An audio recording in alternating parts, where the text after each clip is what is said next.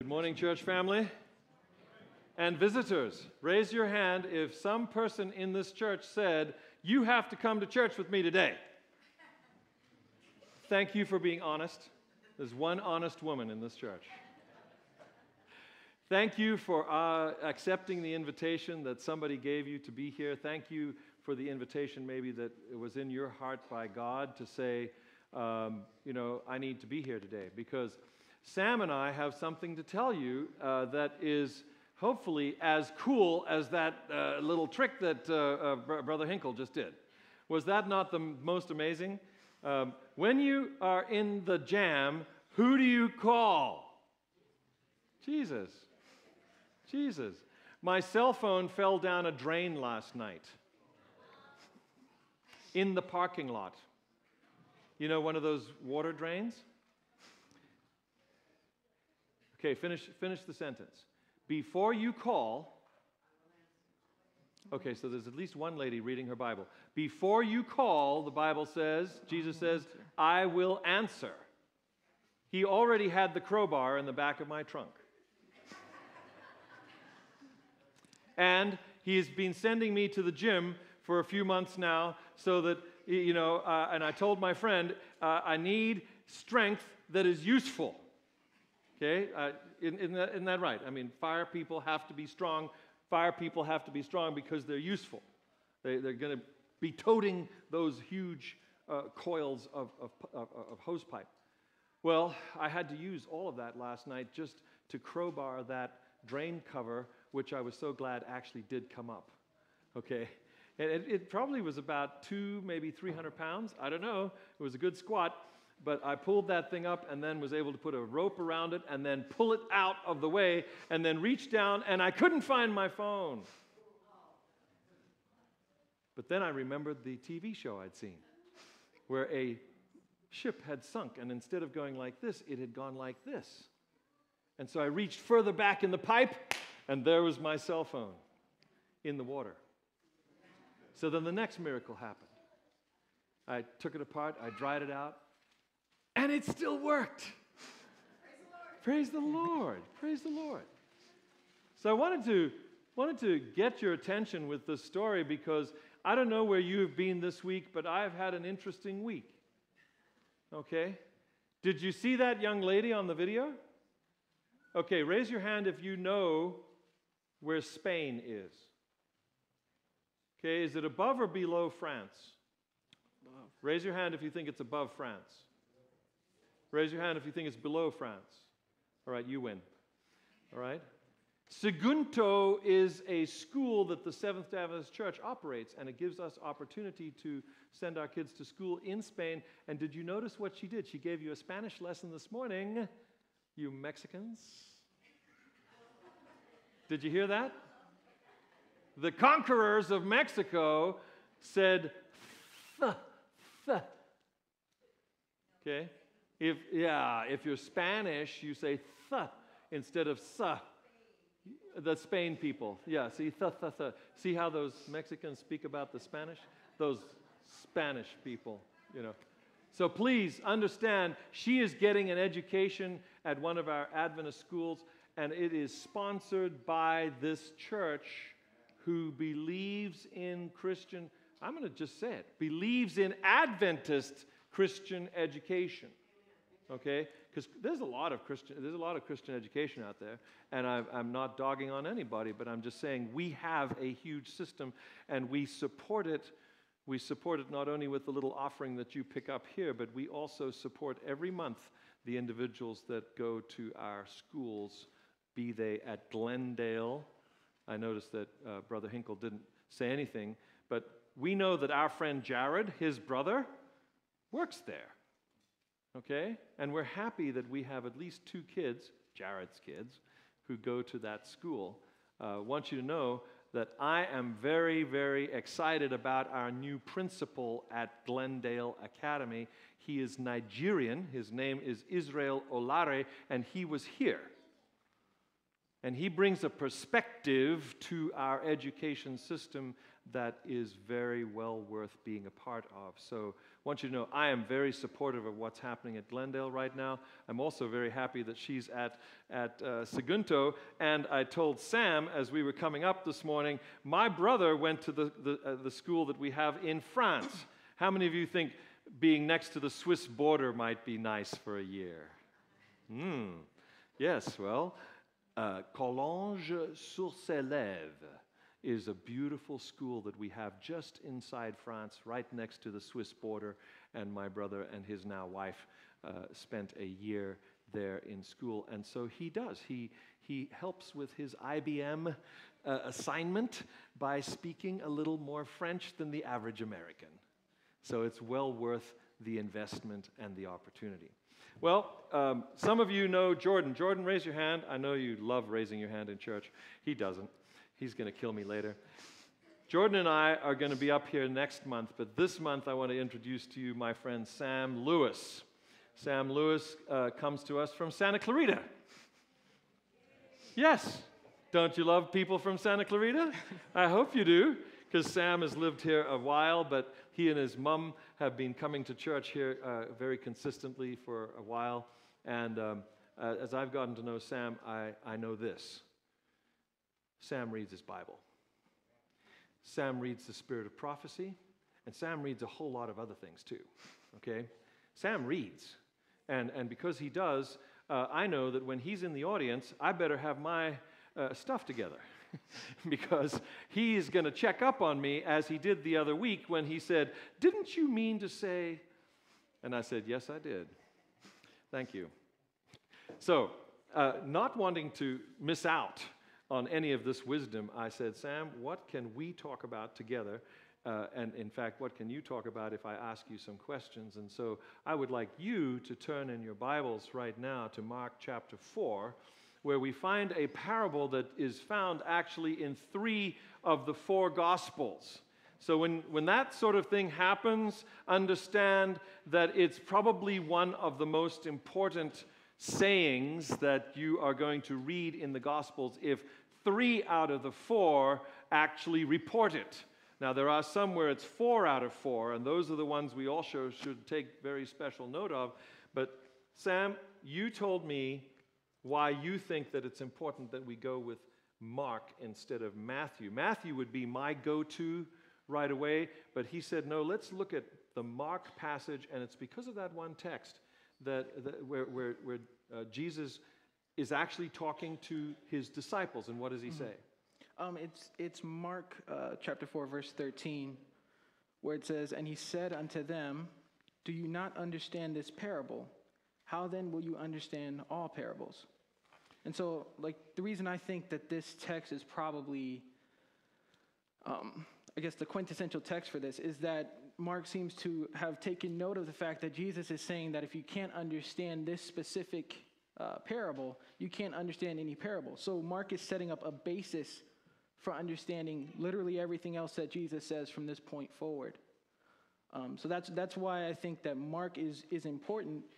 And if you study the actual parable, if you look at the parable, you'll find pretty much every aspect of the Christian life described in this one parable and in this one chapter. Those of you who are familiar, just let's quickly remind ourselves, what does this parable say? We had it read to us this morning. Thank you very much.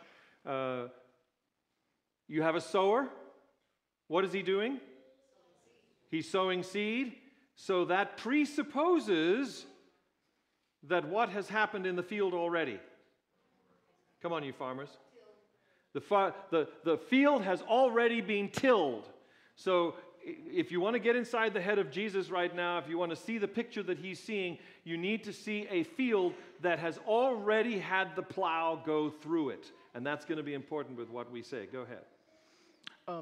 So I was just saying that if we understand the actual description Christ gives, so he begins to give the description in verse 15. He talks about those who were sown along the path where the word is sown, and they hear, and Satan immediately comes and takes away the word that is sown in them.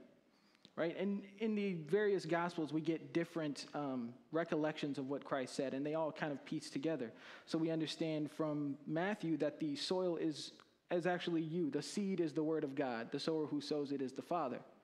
So understanding that, and the word seed is important by itself, right? Yes, because that's actually, if you trace the gospel through the Bible, and you're tracing it all the way back to Genesis, you see the word seed all the way back in Genesis chapter 1.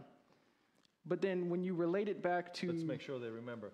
Where in chapter 1 of Genesis is he talking about? Because some of you have very blank looks on your face. Who is the seed that is talked about in, because it's a who and it's a he, who is the seed that is talked about in Genesis 1? Okay? And she will bear the seed. Okay? So, go ahead. I was saying... Didn't want you to miss that. Yeah, in Genesis chapter 1, we see it related to the creation and related to the story of, for instance, God talks about making trees. And he says that he makes the trees with the seed in itself. Mm-hmm. And it's this whole description of a process of course, the seed coming from the tree, coming down and creating a new tree. And that's generally understood. So the thing we're really getting at is, okay, why is Christ telling us? First off, we understand the seed is the word. And why is Christ telling us that this is important for us to take note of?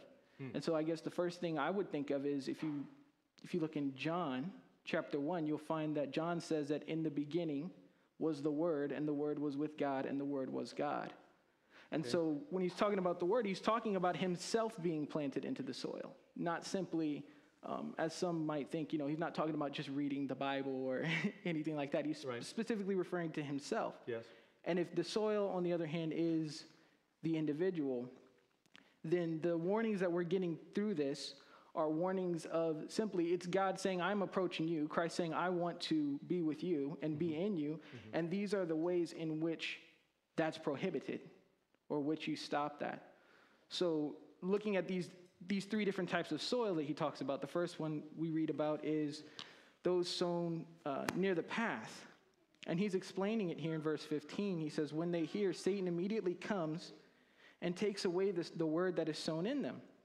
And in verse 16, and these are the ones sown on rocky ground, the ones who, when they hear the word, immediately receive it with joy, and they have no root in themselves, but endure for a while.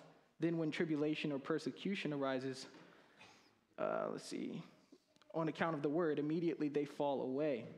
And so these first two, he's describing, I think, kind of ironically, your average church goer. Mm-hmm. To some extent.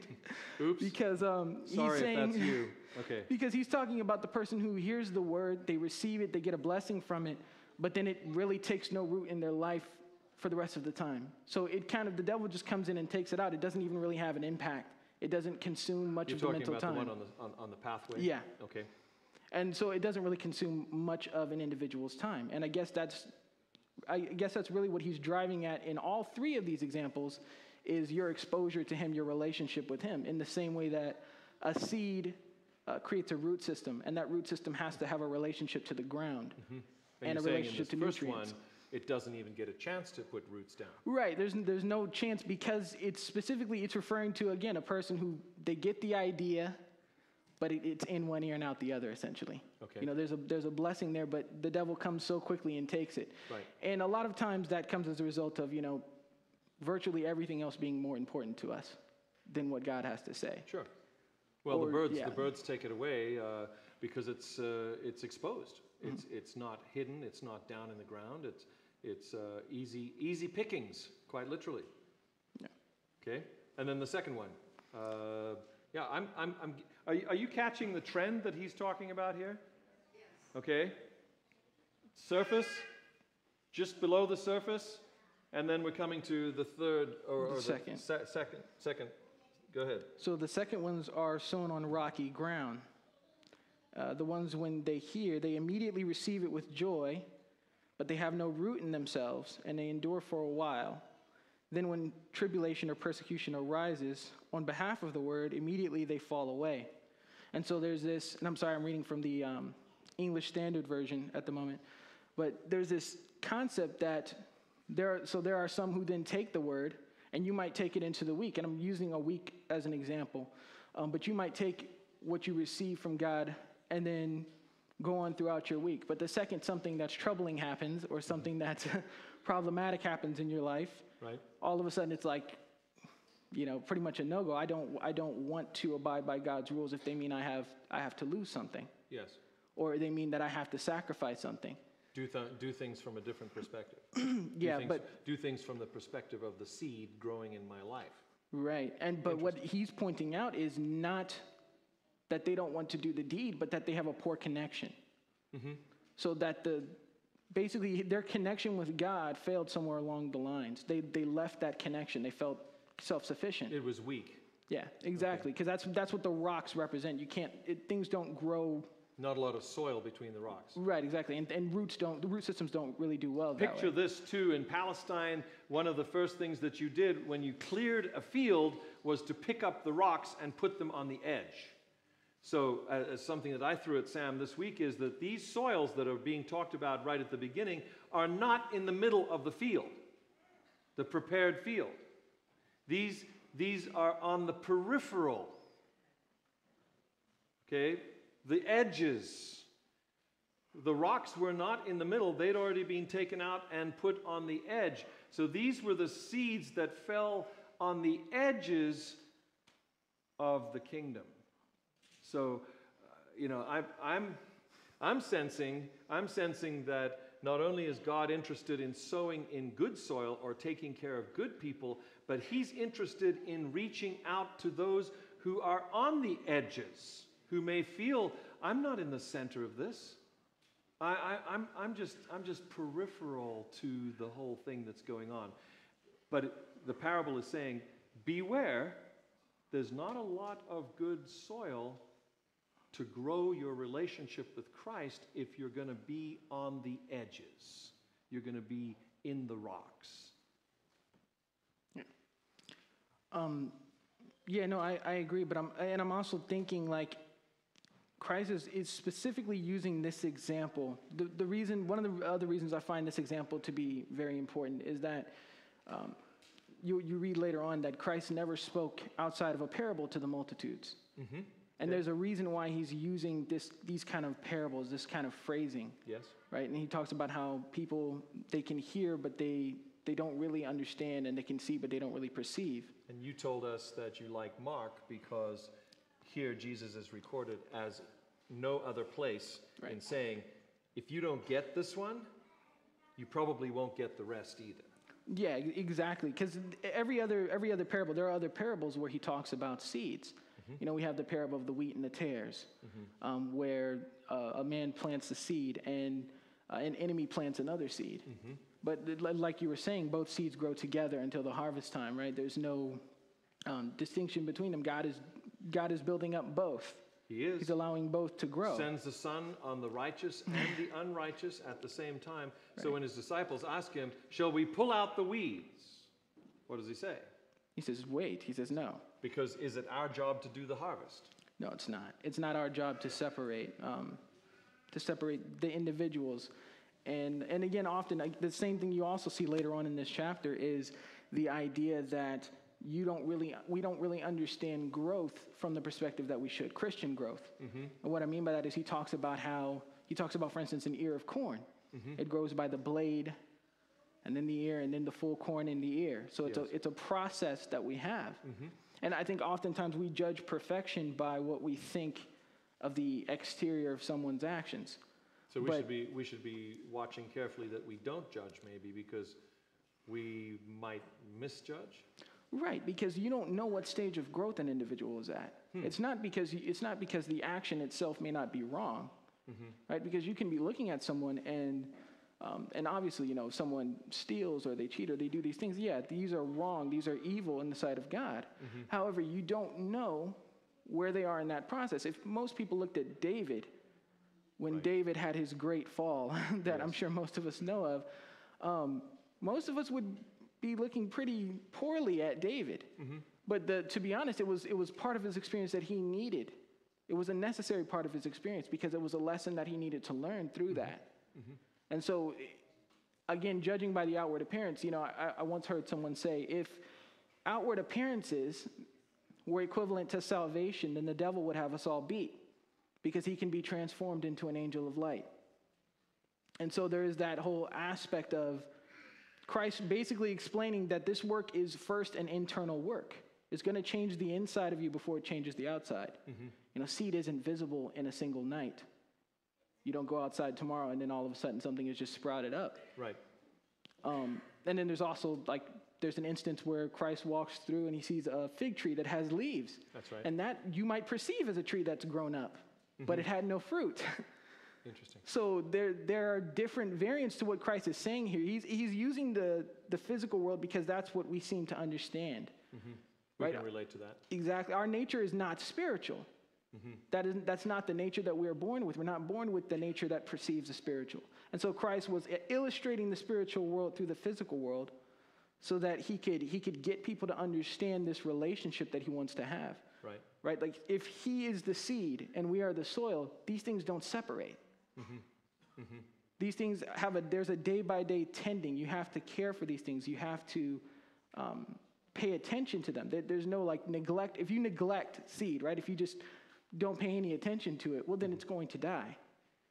That's just, agriculture 101. Anyone who knows anything about planting knows if you leave, any plant by itself, it'll either die or weeds will grow up and kill it. That's right. But yeah, so that's what I think Christ is talking about here. He's talking about in your life, pretty much, if this is the equivalent, he's saying in your life, what is your connection with me like on a daily?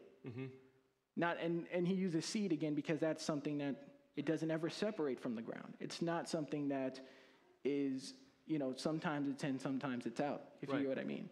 Well, that's where the thought that's being cogitating right now in my head is the fact that on the pathway, the seed doesn't get much into the soil. In fact, it doesn't at all. And so it's very vulnerable, and it can be just taken away. And so then the rocks, you got very little soil. And so, again, there's an initial sprouting up, but there's no place for the roots to go because the rocks are already there, and it can't go through the rocks. It's got to go around the rocks. So I get what you're saying. I get that this relational thing, and also what you're saying, the seed needs the soil in order to do its thing. Right. It naturally wants to put down roots and to put up a shoot. That's what a seed does. And so if it doesn't have the right environment, if it's not fed, is what you're saying, then that thing that the seed is supposed to do, that mission, as it were, that the seed, and we could say that the seed is God, the seed is the gospel, the seed is it is on a mission. And if it doesn't find the right environment to be received, it's not going to be able to achieve its mission. Right. And that's why I think it is the basis of all parables. Because if you don't understand, first off, that God is the one planting the seed. He is approaching you. That's the way that's going. It's not you approaching him. It's God is actually approaching you. He's drawing towards you. Right. And if you don't first understand that, and then understand that really the only choices you have are how you respond to him. Right? You came to church today. Would you consider that a response to God coming to you? You open your Bible this week and you read your Bible. Would you consider that a response to God speaking to you? Okay?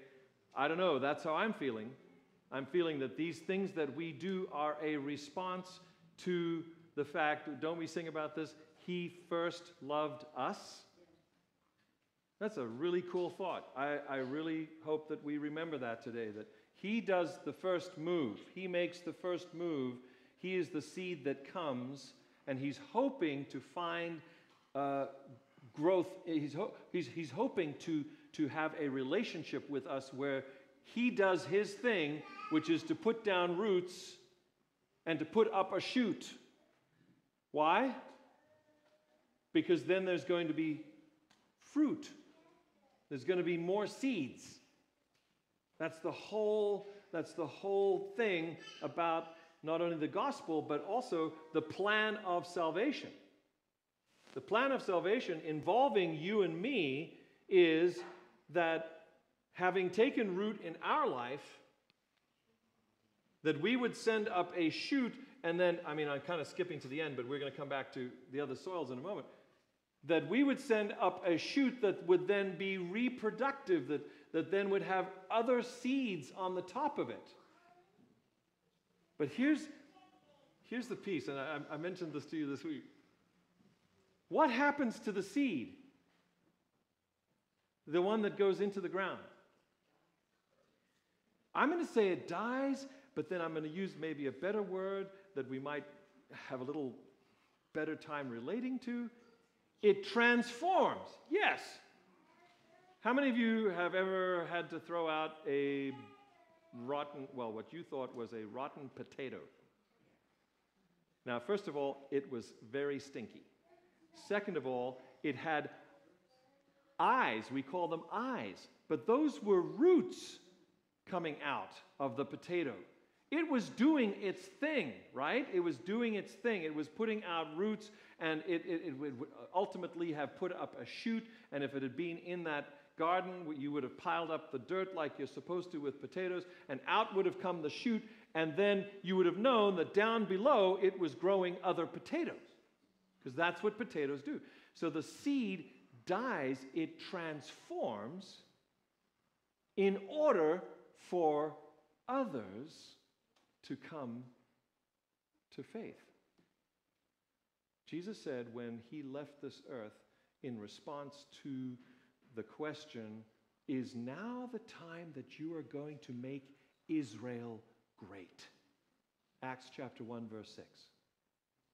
Jesus responded, you know what?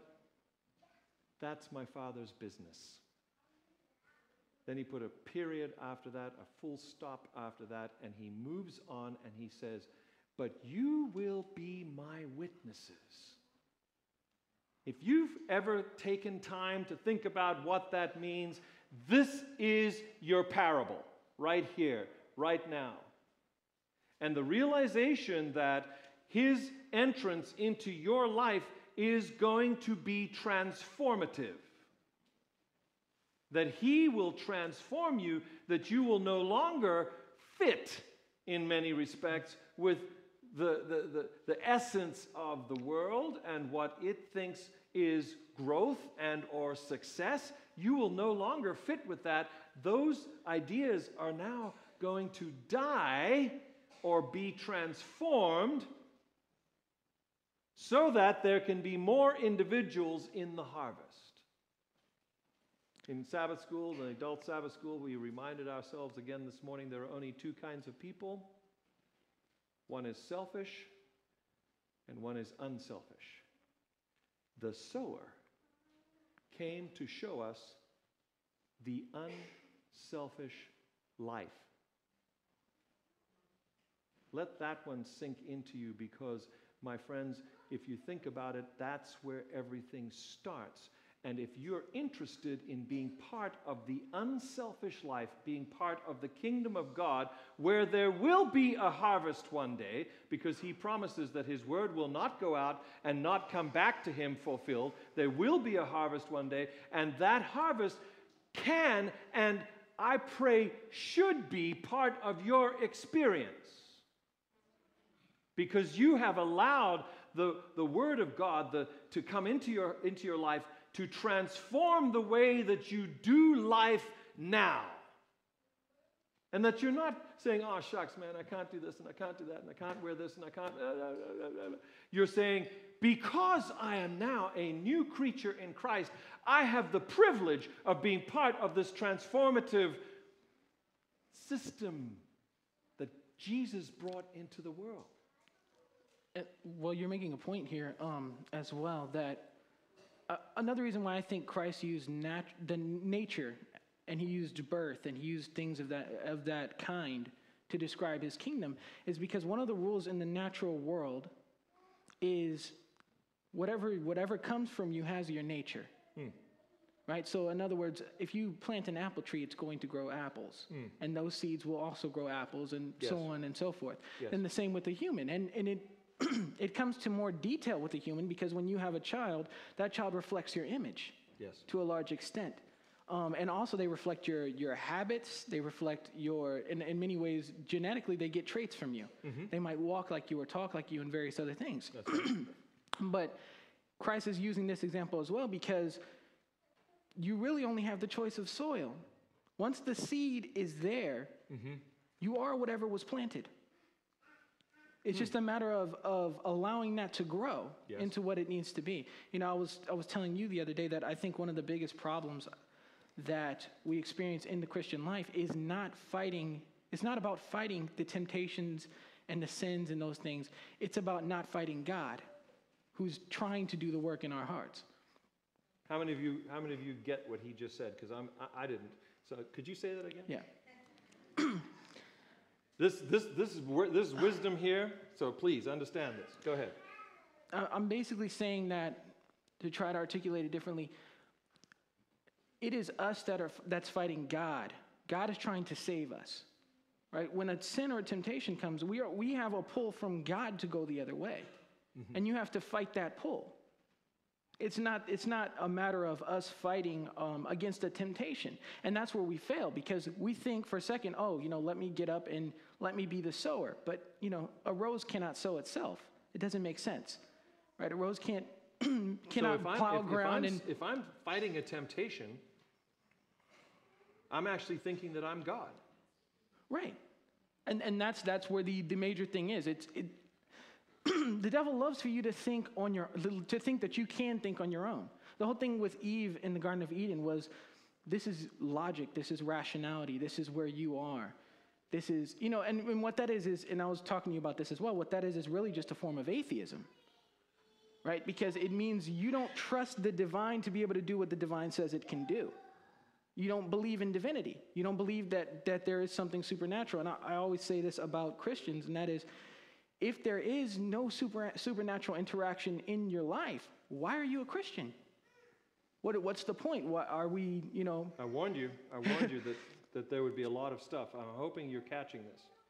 Because what he just said would make a lot of us church people, what he told me this week, honest atheists. Or maybe we should be honest atheists. Did you catch what he just said? That we're fighting God if we think that we need to overcome temptation. We need to. And that we're not allowing God to be God. We're thinking that we need to do it. And this principle goes all the way back to, unfortunately, goes all the way back to Lucifer in heaven, right? He thought he could do a better job than God was. He effectively didn't believe that God was who he said he was, which is all-powerful, all-loving, all-knowing. And so, because if all those things are true, right? If God knows everything, he has all power, and there's really not much you have to concern yourself with. If you really believe that, there aren't really many things. And that's why Christ, some people might consider some of his statements extreme, where he says, consider the lilies of the field, how they grow, and they don't toil, and they don't spin, they don't go through any effort. It just happens. And the same thing you see, I think, in verse, let's see. Thorns. Yeah, when you start getting to the end, when you get to like verse 26, in verse 27, he says, he sleeps and rises night and day, and the seed sprouts and grows, he knows not how. The farmer does. The farmer does, but he doesn't know how. The farmer doesn't know how. Right, and so that's the idea, is that when this Christian life grows, right, when the outgrowth happens, when you see the fruit, it's God who's done all of that. You don't really even know how it's happened. No. And I've met many Christians who've had that experience where they have they had a lot of issues when they first came into the Christian life, but now those issues just disappeared. It wasn't a matter of them putting forth the effort or trying to change themselves as much as it was a matter of a relationship. And that's why Christ often, almost always in the Bible, refers to it as either a marriage or a father and child relationship. Because there's this union, there's this thing that you understand about that. Like, for instance, you wouldn't expect a husband and wife to not talk to each other for a full week. That's just not something you would expect. It happens, but it's not right. But my point is, if it is, then the relationship is struggling, right? Yeah, the relationship, Amen. The relationship would be struggling if that happened. Right. Okay, if it is, you would have problems, but we don't see that with God. So we can go 2, 3, 4 weeks without talking to God, and the relationship has no problems in our mind. And that's why I think often God describes himself, he personifies himself, because he wants us to think of him as a person in some sense.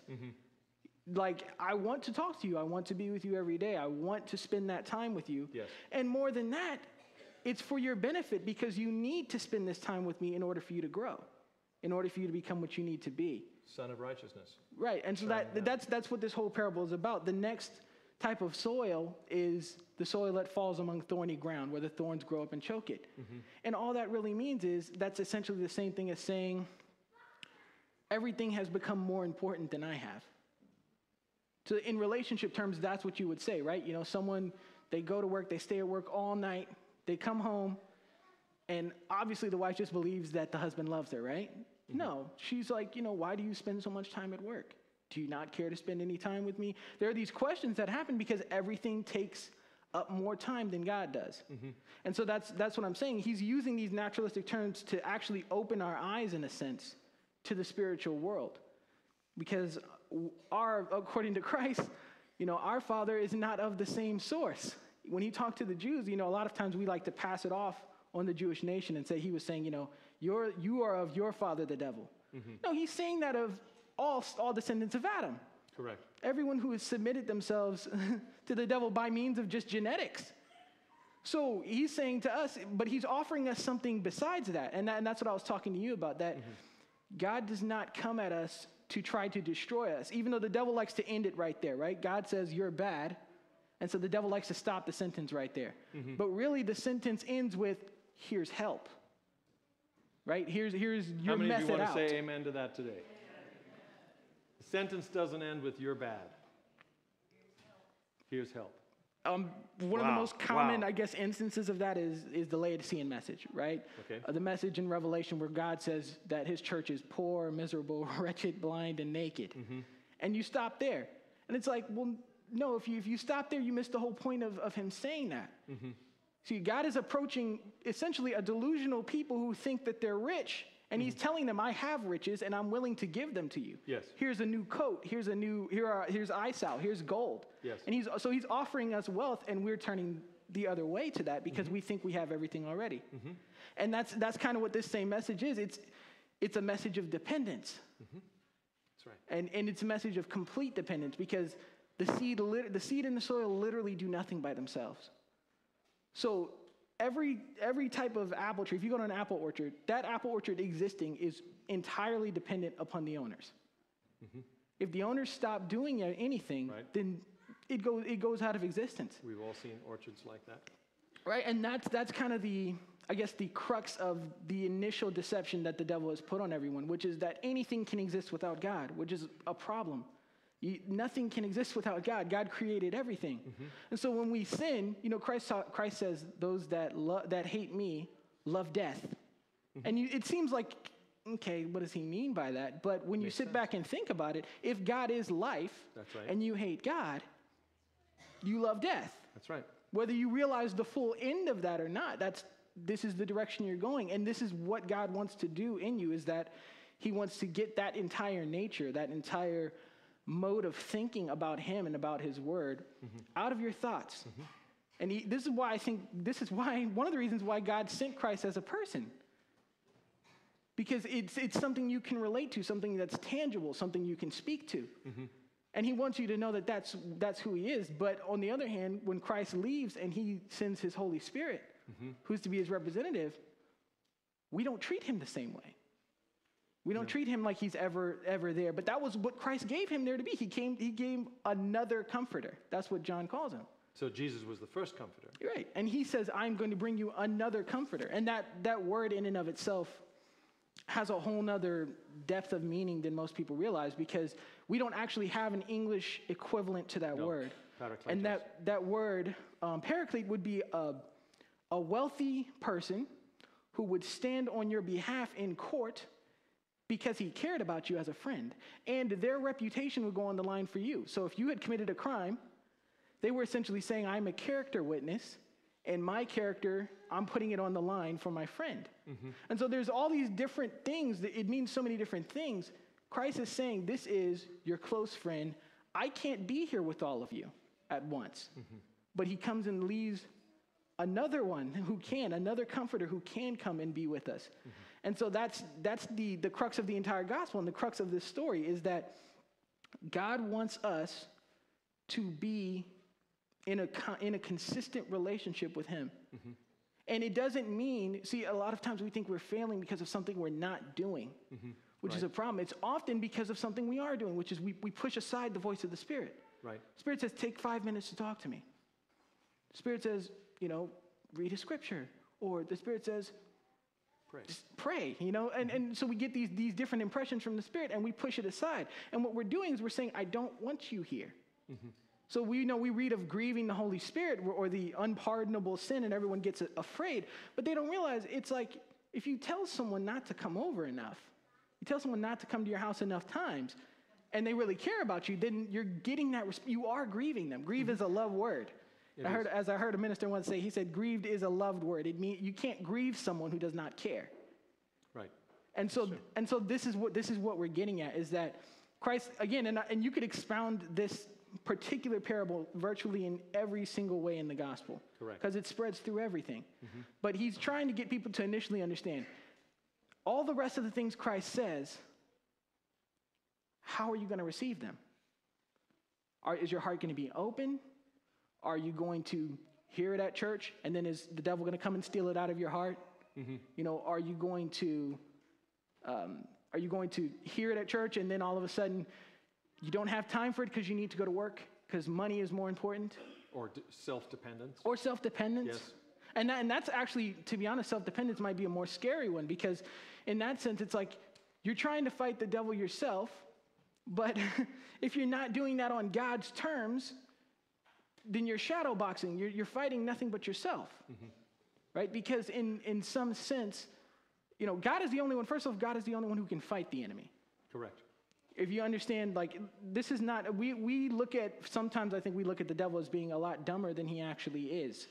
And what I mean by that is this being chose one thing out of anything in the universe he could choose to test God on. Right. He tested the one thing that would force God to become a man. And that was, he said, you are not love. You are not who you say you are. In order to prove that, God couldn't just poof. If he had said, you're not the creator, God could have made a planet. Right. If he had said, you're not all powerful, he could have just wiped them out of existence. But he said, you're not love. And you can't prove love with power. No. So God had to do what he did, and he forced him into this position where he had to come and show us that that's exactly who he was. Wow. And so I think that in these stories, what we're really getting at is God he wants us to call him Father. He refers to himself in that figure. And remember, Christ always said that the works that I do, I'm not doing. It's the Father who's doing them. And so we get kind of to a point where we realize that it is God in all three persons attempting to speak to us, attempting to grab our attention, attempting to, like you like to say, reformat us. Our original nature was sinless. Now our nature now is sinful. And all he's trying to do is get us back in operating order. Get us back into the position where we need to be. Agreed. But the problem is we get into a position where, again, the devil tempts us with the same thing he knew worked on him, which is maybe you're a little bit wiser than God. Maybe this money is going to make you happy. This is going to make you happy. Maybe spending time, you having control over your own life is going to make you happy. That's right. And so, in essence, what he does is he tries to scare us away from the word. He says, there are too many rules and regulations in the Bible. There are too many things that you have to follow. Look at this, look at this. Look at all the things you have to give up. But see, those things are all sin, which means those things are all the absence of life. So you're really giving up nothing. Of a different system. You're giving up nothing. You're really not giving up anything. It's like if you walked up to someone on the street who was panhandling and they were poor, and you said, I walked up to them, I said, here's my suit, and here's $1 million. I wish I had $1 million to give. But if I said that, your response, the person's response on the street wouldn't be, or it shouldn't be if they're rational, that, I don't want that. I don't need that. Look, I'm fine. Like, are you trying to insult me with that? But that's our response. Because God is coming to us every day saying, okay, look, that thing that you think you want, that's going to destroy you. Let me help you. Let me give you something better. Let me fix this problem in your life. And instead, what happens is the devil then comes in and says, you have to fix that problem yourself. And therefore, it's a burden. It's a weight. And now all of a sudden, God's commands all become weighted down. When in reality, all he's trying to do is say, look, I'm only pointing this problem out to you because I want you to realize that you cannot do it. My yoke is easy. My burden is light. And that's what I was saying to you as well, that God presents the impossible to us on purpose. So we look at the Bible and we see all these almost like completely impossible commands to follow. He does that on purpose because if he doesn't do that, then it wouldn't take divinity to fix it. We wouldn't need him. So you wouldn't know it was God who was doing the work. Correct. But the fact that it does take that means that if we're honest, if we really do believe in God, then he'll do the work and he'll fix it. And that's why I say that there are so many, I think, dishonest atheists in the church, because we don't see a manifestation of power. And the reason we don't see that is because people don't believe God can do it. It's not because God can't do it. It's not because he's unwilling to do it. And so that leaves only one more option, and that is, people think what the atheist thinks, which is the atheist thinks, well, my reason and my logic are supreme. My own thought process is supreme, and therefore, that's the rule I'm going to follow. And that's what I'm saying. Christ was trying to change that nature, because our entire way of looking at things is counterintuitive to the way God looks at things. It's entirely counterintuitive. You look at Moses or Joseph, you look at Moses being in the wilderness for 40 years as a shepherd, and you think to yourself, this is success in the eyes of God. Right. You look at Christ on the cross, this is success in the eyes of God. Or you look at like Isaiah and the prophets and all the incredible, horrific things that they went through. And you think to yourself, like, this is success in the eyes of God. But it's like, but the world will tell you, on the other hand, that all of these men were essentially failures. They would have told you that at the time. That's right. But the problem is the word is still alive. So it was success, even though we never counted it that way. Even though looking at these scenarios, looking at these men, we may not have counted their lives as success. God knew exactly what he was doing the entire time. So when you get to the end of the parable, you find out that there was success. And the success was that there were more people, there were more seeds on the top of the corn. Right. And that is truly the end result, which we could say is John 3:16. Right. That he's loved the whole world, he's sown his love into the whole world, and that his wish, his deepest desire, is that the whole world would embrace him, take him in, become part of his kingdom. Right. And that's why he can be so simple when he spoke. Right? He didn't have to have a complicated, paragraph-long explanation of his gospel. When he was talking to some Greeks who came to the temple. And this was the only conversation he was going to ever be able to have with them, because first off, they were only there for the Passover, which was that weekend. And also that happened to be the week he was going to be crucified. Yes. So he only had one thing to say to them, and all he said was, if a grain of wheat doesn't fall on the ground and die, it will be alone. But if it does fall on the ground and die, it will bring forth fruit. That's all he said to them. It was a very simple couple verses. You can read it, and yet they understood exactly what he was saying. Because what he was saying was he was talking about a transformation of nature, and that's what God is getting at.